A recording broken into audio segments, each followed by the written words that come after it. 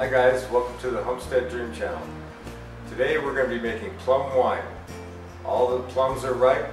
We have a whole bunch of little ones. What else do you do with them besides make jam or jelly or wine? Hey guys, I know I look silly standing here holding up this little bottle of Sandstar cleaner, but I just wanted to emphasize that the first thing we did was to sanitize our area and implements so that we had a clean, sterilized environment to make wine. You want to make sure not to have even one molecule of vinegar near your area because it can turn your wine into vinegar, and you don't want that. We use Santa Rosa plums that we grow ourselves. We usually harvest our plums in July. They have a deep, rich, sweet flavor that makes them a perfect blend of flavor for wine. I will post the measurements that we used at the end of this video, so make sure you watch it to the end. If you use wild plums, which are generally high in acid, you can use an acid tester or cut down to 3 pounds per gallon for your wine. Once you get all the plums picked and into your bucket, you will need to sort through them, discarding any undesirable plums. You can tell if they are overly ripe if they pop open when you wash them in water. Washing the plums in the sandstone, we're getting all the defective ones out. They might be overly ripe or looks like a critter got to them. Setting them to the side, which we're doing pretty good because we already got like 20 pounds and this is all that's in our discard pile, which we're going to put it back in the compost so nothing goes to waste.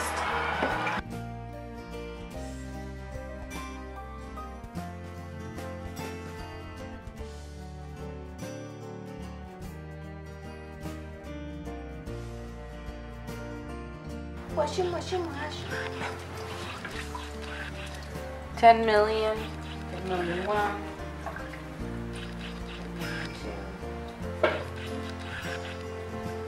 10 million. Now that we've washed and weighed our plums, these are the leftovers that we didn't need, and we're going to lay them on the table to dry. Next, we're going to remove the pits and cut them into small pieces. We try to make all of our mundane tasks a lot of fun.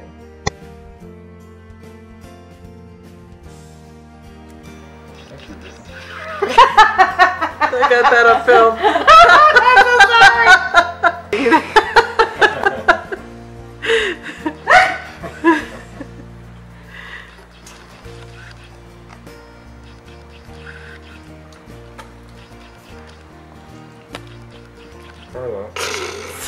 It's got peach on your camera. Why do you call them peaches?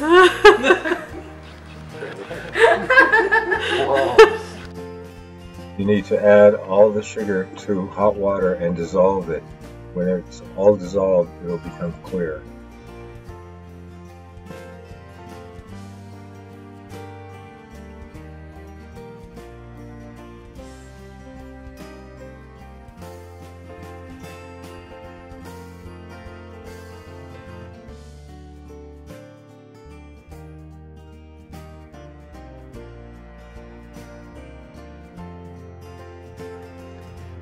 Add the hot sugar water to your sanitized 6-gallon bucket.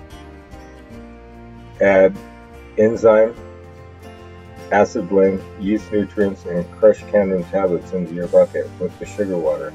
Stir the ingredients. Add cold water, fill to about the 4-gallon mark. Let it cool before you add your mesh bag.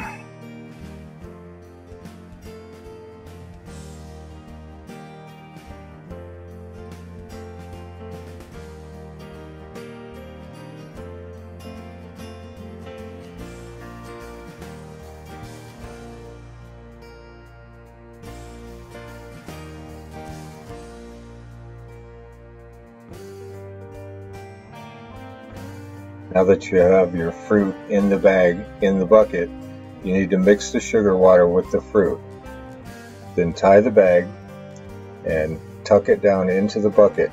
Make sure that you have the 1.5 to 2 inches on top so that the water doesn't get into your airlocks. If you need more water, add more water till you have that.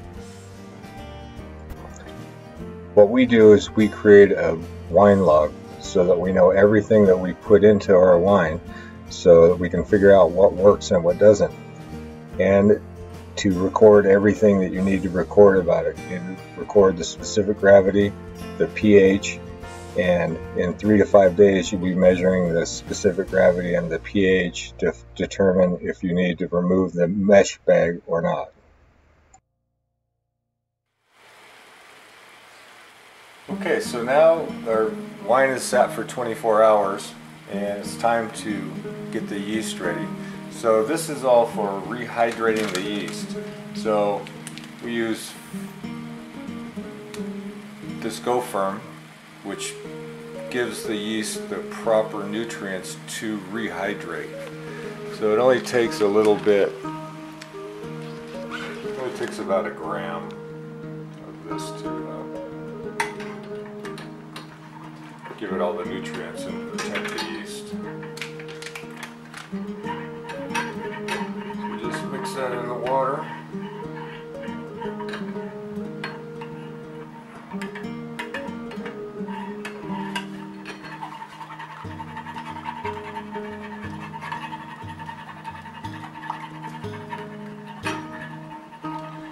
And we let the water cool down to, the yeast says, to let it cool down between 80 and 95 degrees. So we'll let the water cool down and then we'll add the yeast. And after we add the yeast to the water, we need to let the yeast sit for 20 minutes.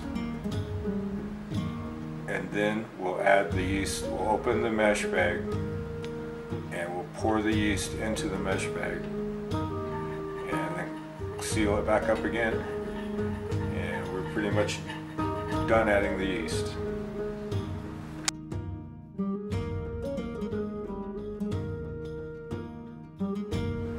Now that our water is cool, add the yeast to the water to rehydrate it. Just mix it in.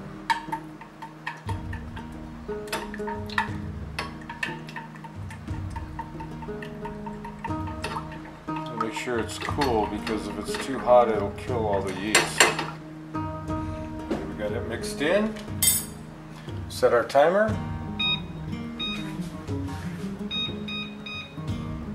20 minutes.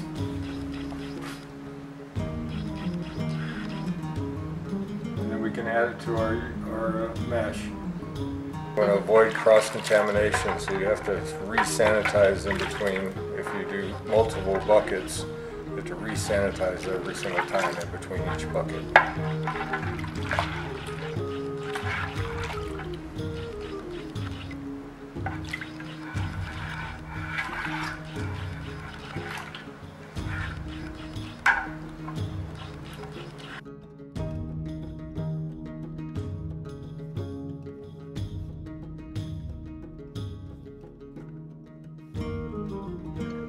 Now that it has been 24 hours, it's time to stir the fruit inside the mesh bag. Now is the time to take the pH measurements and the specific gravity. If you don't take the specific gravity of the wine at this point, you will not be able to calculate how much alcohol the wine actually has at the end.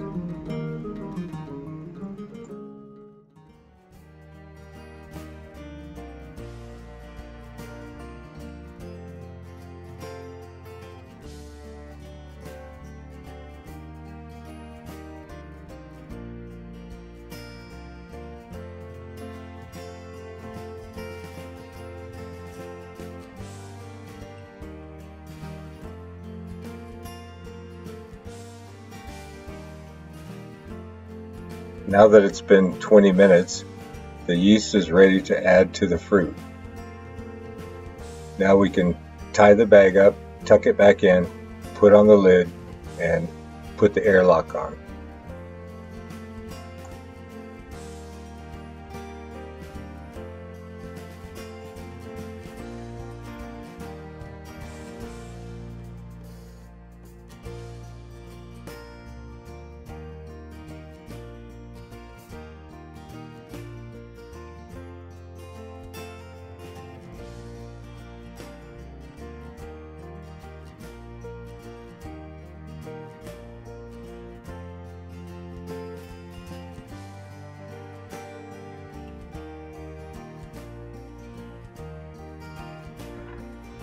Now it's time to put the airlock in.